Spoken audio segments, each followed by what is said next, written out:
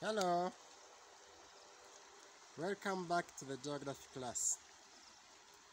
Today we are going to see the processes of river transport. Welcome. The first process is the suspension. As you can see here, there are some materials that are floating on the surface of water. So these are light materials which are not able to sink deep on the bed of the river. So these are transported under the process we call suspension. Another way of suspension, apart from light materials which float on the surface of a river, is very fine particles like clay particles or silt particles, which when they are eroded, they mix up with the water and they are transported with the running water. So those sediments, they make the color of water to change into their color. So if the particles are brown, like here, the river, instead of being colorless, it becomes brown.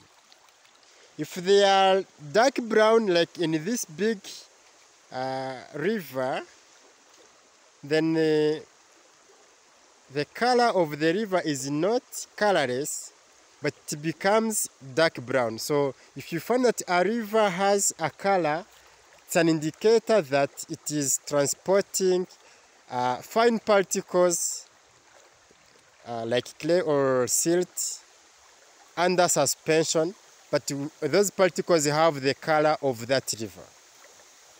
So this river is making two types of suspension: the one with the light particles which we are suspending, and the second is for the fine particles which mixed up with the water and changed the color. Another type of river transport is traction. So heavy materials roll on the bed. So it will be hard to see it here because the water is not clean. But if you try to shake this, we can see it. Let's see. It can move. It is too heavy. It will not move. But this process is when water is powerful to push this rock and move like that. So that's what we call traction. Another form of transport that is experienced in rivers is saltation. This happens when sediments that are being transported, they bounce on the bed, they come up towards the surface, again bounce in the bed, back to the surface, bounce in the bed, back to the surface. That's what you call saltation. Up, down, up, down, up, down. So we can't see it because here water is not clean. And the last one is the solution. It is for soluble minerals.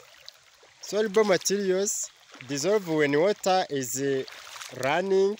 So a river dissolves those minerals and then transports them as solution. So you can't see them. You can't see them as water is flowing because they don't change the color of water. But if you can test the composition of water, you can find them there.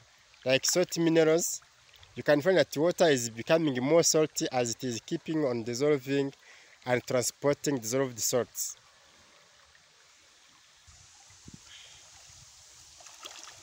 Thank you for watching. If you want more videos, subscribe.